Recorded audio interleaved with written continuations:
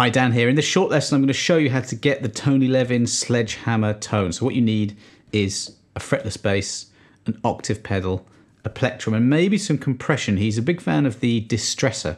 So that's what I've got. I put some distressor universal audio plug-in there. And this is what it sounds like without the octave. And let's use fingers as well.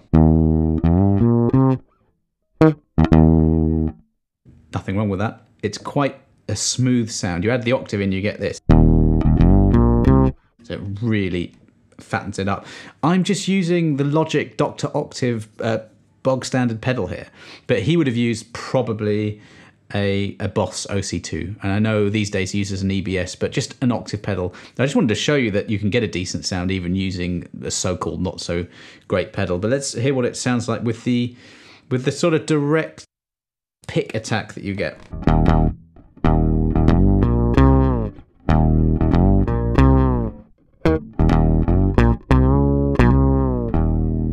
Now, another part of the tone is to play as close as you can to Tony Levin, who, for me, he's just got one of the best bass tones I've ever heard. I love his playing as well.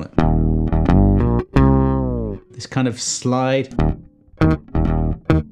The note lengths are always perfect. He uses a lot of upstrokes as well. This is just a major pentatonic scale, by the way.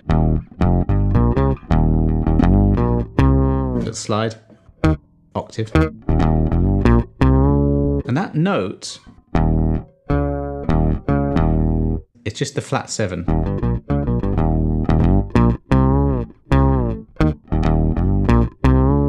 A lot of hammer-ons, vibrato,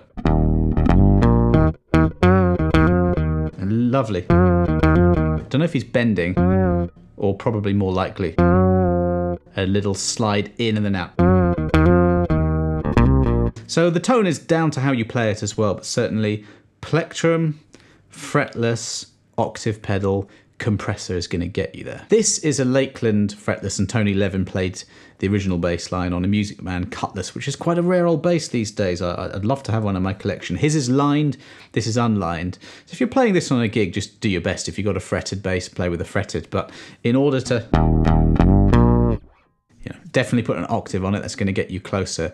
But this is just an example of a bass line where a fretless is really a must. Hope you like that very, very short tone video. If you want me to do any more a bit like this, just put in a comment below the bass line and the song, and I'll have a listen to it. And it'd be really fun to show you how to get some great bass tones. Thanks very much for watching. See you on the next lesson.